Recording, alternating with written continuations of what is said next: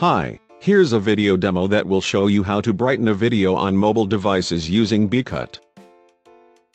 To start the process, simply open this application. After that, tap the plus icon located at the middle of the screen and then choose the video that you need to edit and then tap Next Step. A pop-up window will then appear. Now select the aspect ratio that you prefer and then press Confirm. Once imported, the video will be shown along with a video editor. Next is to tap Filters and look for the Auto Bright filter such as P2.